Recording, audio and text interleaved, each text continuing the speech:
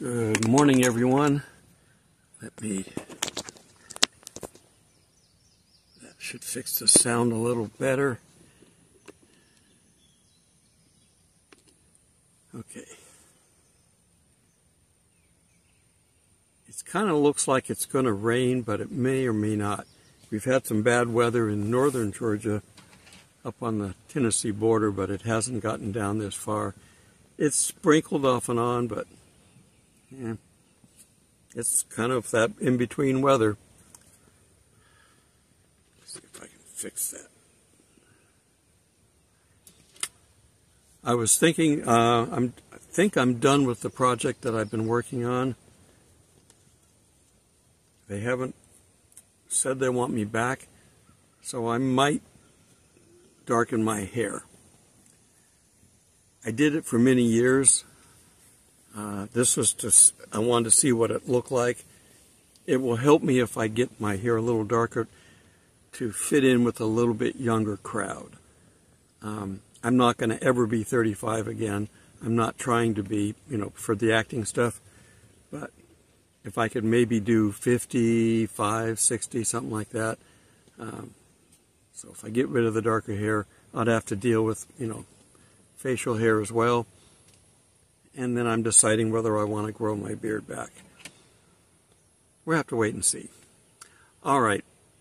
I'm working on still trying to decide whether I need to get a trailer, like a pop-up trailer. My car can pull, I think it said 2,000 pounds, so that's putting me in the range of a very small trailer or a pop-up. I had one subscriber brother offer his, but he's a long ways away, so I don't know if I can get it here or not. Just keep praying for it. We'll see what's going to happen. It will change the dynamics a little bit, but even a pop-up trailer has soft sides. It's not a solid sheet metal type all the way.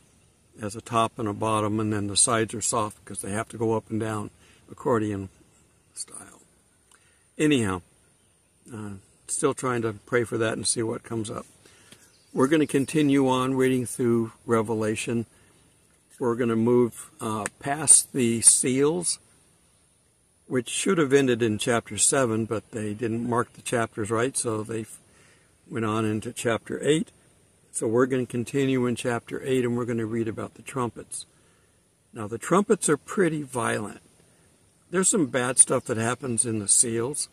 A quarter of mankind dies, and probably from some kind of a disease. But now it gets really violent. And it's like, where are we at? I'm going to wait and read Matthew 2nd. We've already covered this part, but we know about the sun turning dark, the stars falling from the skies. That's kind of after things are happening. So it looks like the trumpets might be after the midway point. They may start a little bit in the beginning, but there's too much damage happening. And if the Antichrist is going to come in and build the temple and do all that stuff, he needs to be able to solve the war problem and not be dealing with the world that's erupting. So trumpets still overlap seals because seals go all the way to the end. Now there may be some of this, just have to wait and see. We won't be down here, people. We have a rapture. So turn with me to Revelation 8:6. It should be Revelation 8:1, but they marked it wrong. The original Bible didn't have chapters and verses. Most people couldn't read and write. And the people that could read and write knew this stuff pretty well and just needed enough of a guide to help them remember. So it wasn't until later on. And really there was no mass distribution of it until the Gutenberg printing press. So Revelation 8:6. And the 7 angels that had the 7 trumpets prepared themselves to sound. Now, we're looking for trumpets sounding, but not these ones. We don't want these. And the first sounded, and there followed hail and fire mingled with blood, and they were cast upon the earth, and a third of the earth was burned up. The third part of the trees were burned up, and all the green grass was burned up. That is not going to be something that we see until the end. We know the whole heavens and the earth are burned up. This isn't it yet. This is still, come on people, wake up, accept God, stop fighting against God. Do you realize who you're fighting against? No, we're going to do what we want to do and no one's going to tell us. It's like, I don't know if God has hair, but he, at this point in time, must be pulling it out. And the second angel sounded, as it were, a great mountain burning with fire was cast into the sea, and the third part of the sea became blood. We had a quarter of the population die in the seals. Now we're dealing with the trumpets. Assumedly, we're already past the time of the abomination, desolation, and the wrath of God. So some of this could kind of be mingled with that. What I don't understand on the timing-wise of this, when we get further down, is the pit is opened. I was taught earlier on that the pit was opened early. But as we study this, I'm finding out that it doesn't seem to match. Okay, we're continuing on. Verse 9. And there died the third part of the creatures which were in the sea, even they that had life, and the third part of the ships were destroyed. This is pretty violent. This is not stuff near the beginning. This is last-ditch effort. 10. And the third angel sounded, and there fell from heaven a great star, burning as a torch, and it fell upon a third of the rivers and upon the fountains of the waters. And the name of the star is called Wormwood. I'm sure you've heard that. There is some kind of a asteroid supposedly going to hit the earth in 2030, 2040, something like that. It's out in the future, but this is out in the future, so it could be it. But it could be one that we don't know about. The astronomers have said many times, we don't know but 1% of what's out there floating around. And if it comes from the sun, in the direction of the sun, you can't look at it and see that it's there until the last second. So there's a lot of stuff coming down, people. And this is only happening because people refuse to accept God. And many men died of the waters because they were made bitter. Now, I don't know what you put in water to make it deadly other than arsenic, but there could be plenty of other chemicals in there. And the fourth angel sounded, and the third part of the sun was smitten, and the third part of the moon, and the third part of the stars, that the third part of them should be darkened, and the day should not shine for a third part of it, and the night in the like manner. This isn't the final destruction, but it's got to be real close. And I saw and I heard an eagle flying in the mid-heavens, saying with a great voice, Woe, woe, woe to them that dwell on the earth, by reason of the other voices, the trumpet of the three angels who are yet to sound. They're not done yet. And this is pretty big stuff.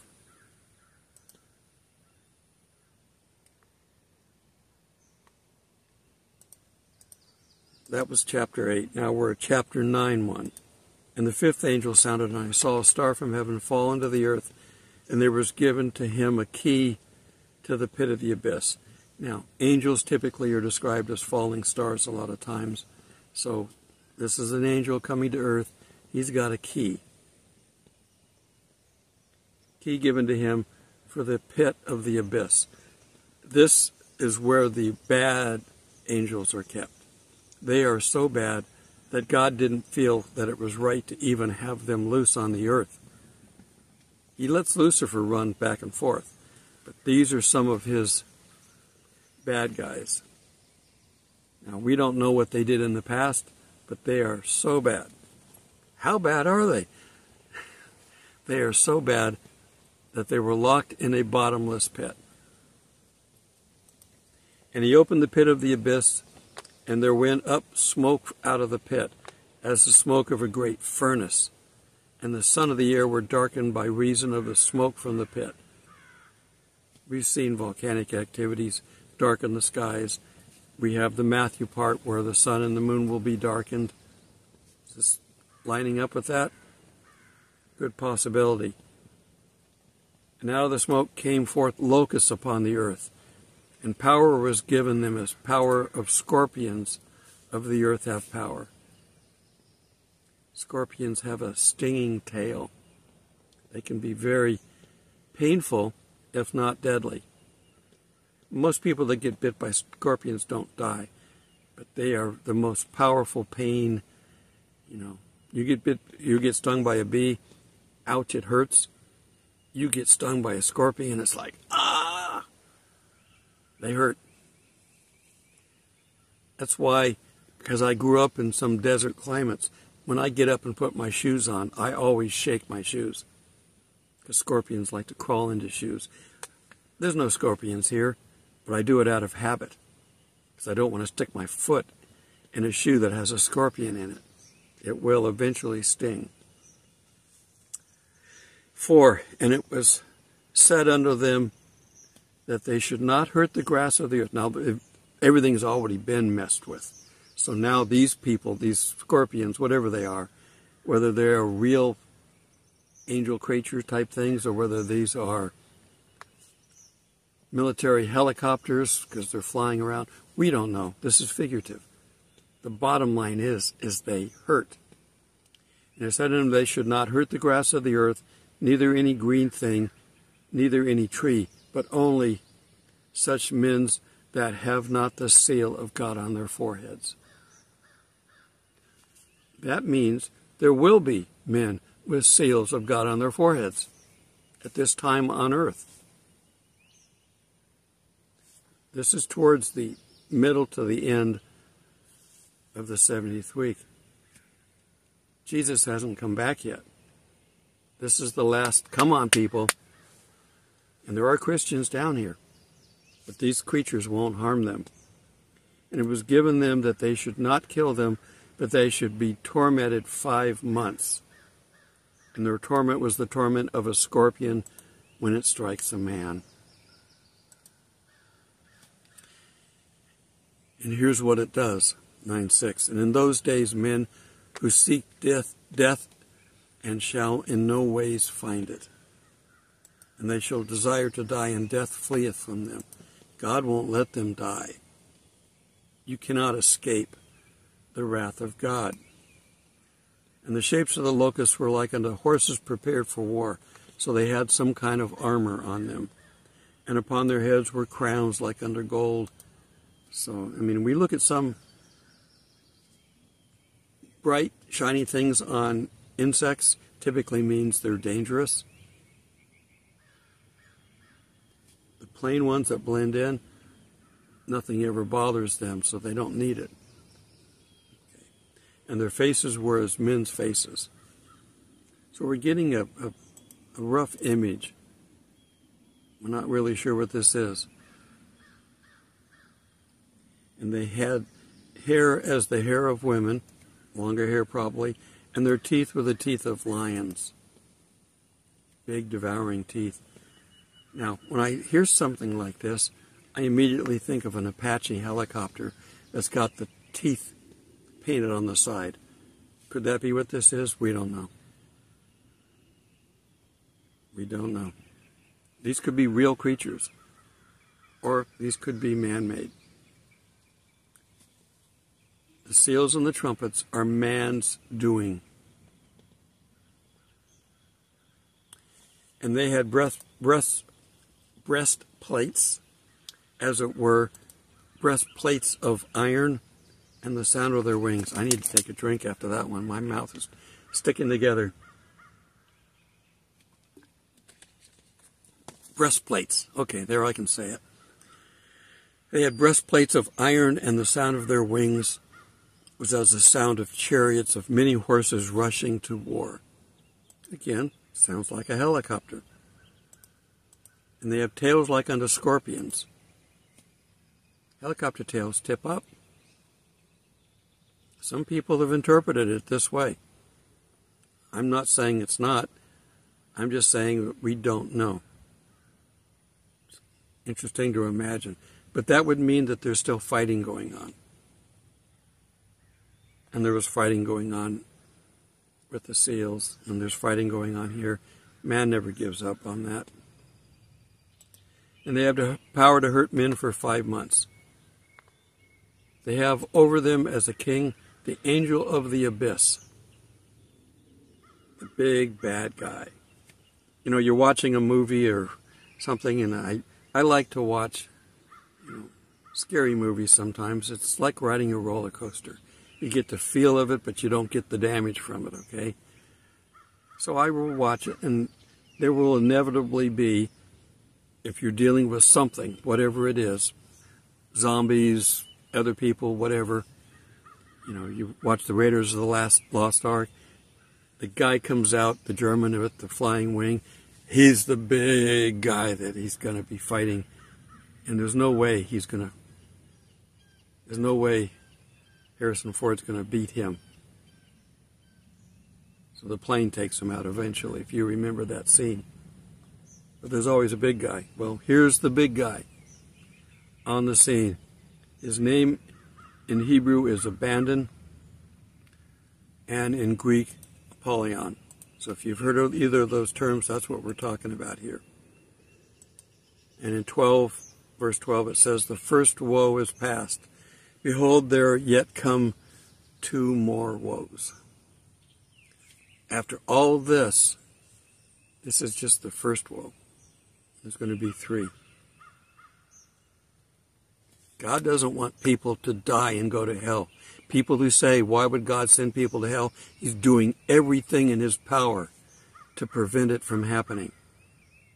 And the people are doing everything in their power to not accept God's free gift of life.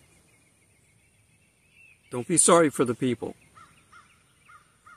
And there are Christians here, as we just saw. They have the seal on their head. Verse 13, "And the 6th angel sounded, and I heard a voice from the horns of the golden altar which was before God. One saying to the 6th angel that had the trumpet, Loose the 4 angels that are bound at the great river Euphrates." We're assuming that this is the modern-day Euphrates River. There was a Euphrates in the Old Testament. We're not sure. I mean, there's a Miami Beach, North Carolina. You can take a name and put it someplace, any place, because you liked it. We have New England as a state because people liked Old England. So we're not sure 100% where the Garden of Eden was and what the rivers were, but in any case, there is a current river Euphrates. "And the 4 angels were loose that had been prepared for the hour and day and month and year, that they should kill 1/3 part of man."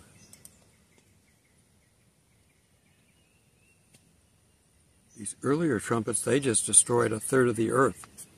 Man is left. "And the numbers of the armies of the horsemen was twice 10,000 times 10,000. 10,000 times 10,000 is 100 million. Twice that, 200 million. A 200 million man army, which leads to those things maybe being helicopters. Still war going on. They're still fighting. They won't give up. They won't accept God, or they have their own God that's not the true God. And they still think they can win. And thus I saw the horses in the vision, and them that sat on them, having breastplates of fire, and of hyacinth, and of brimstone. And the heads of the horses were as the heads of lions, and out of their mouths proceeds fire and smoke and brimstone. Again, I don't know what these are, but they could be describing modern military. A tank can fire out of its long snout, but it could be any kind of a vehicle. You can put a cruise missile on a Jeep. Okay, so that's going on. In 18, by these 3 plagues was the third part of man killed, by the fire and the smoke and the brimstone, which proceeded out of their mouths. So this sounds like a major war. This is not nice, people. For the power of the horses is in their mouth and in their tails. For their tails are like serpents, and have heads, and with them they hurt. I don't know. He's trying to describe something 2,000 years ago. The only thing that they had back then were chariots and horses to pull them. How do you describe modern day military? You don't. You describe them in what you know. So this could be that. But they also could be angels. Satan's angels. They're still angels. Satan is still an angel. Lucifer. And the rest of mankind in 20, who were not killed with these plagues, repented not of the works of their hands, that they should not worship demons and the idols of gold and of silver and of brass and of stone and wood. They wouldn't repent. After all this, they still wouldn't repent. Out of all those things that they were made of, which can neither see nor hear nor walk, they're idols. You want to make God mad, worship an idol. And they're doing that. They won't accept God. 21, and they repented not of their murders, nor of their sorceries, nor of their fornication, nor of their thefts. Repented not. I'm sure some people will, because they're Christians, that we see during this time. Most people do not. They willingly choose to not go with God. They've been lied to, and some people are just plain evil people. They like that lifestyle.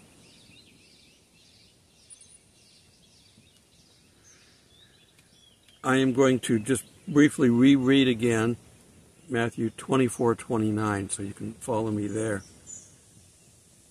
But immediately after the tribulation of those days, the sun shall be darkened, the moon shall not give her light, the stars shall fall from the heaven, and the powers of the heaven shall be shaken. And then shall appear a sign of the Son of Man in heaven.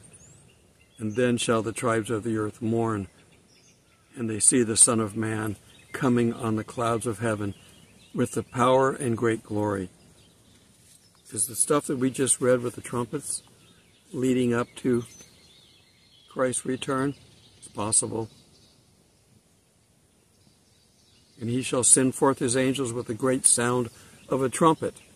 Still matching the trumpets of the trumpets. With a great sound of a trumpet, and they shall gather together his elect from the four winds from one end of heaven to the other.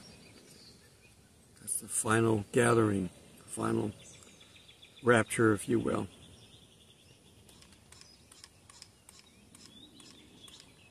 It's not going to be pleasant. That's why we're not going to be here. But people are going to be here. There will be Christians here. If you have a loved one that does not accept Christ, he will have time. And God will protect them. Not completely, but they won't be killed. There has to be some punishment for not accepting Christ up to that point. But they will survive and eventually get to heaven. That's why you have to make sure you're planting seeds. You're telling people now, so that when this stuff starts to happen, now there's going to be a time of peace. It'll be short-lived, but there will be a time of peace. And this is in the future, so they will have a chance to think about it. The Jews will become the focus again. They've always been in the back of focus, but in photography you can make a camera focus. You can be on one person. It's called a rack focus, and you know where to put the focus for the second person, and you can go back and forth.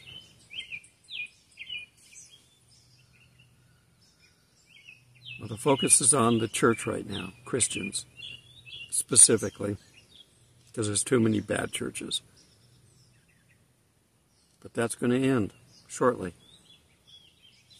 And these are the things that are coming.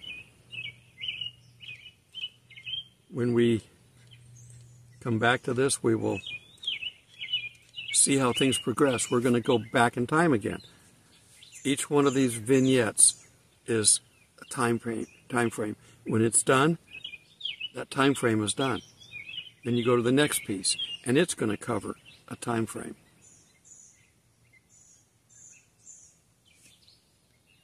We still have to see the destruction of Babylon, the harlot, the Antichrist coming to power. All that stuff is in the first part. We're going to see it. We're going to see where they get to the price of things. Now, we've seen the seal cover, because the seals cover the entire time frame, where the cost of things will be too expensive and where there will be a plague. They start off with the white horse, the Antichrist. The trumpets seem to be near the middle to the end, leading up to the coming of Christ.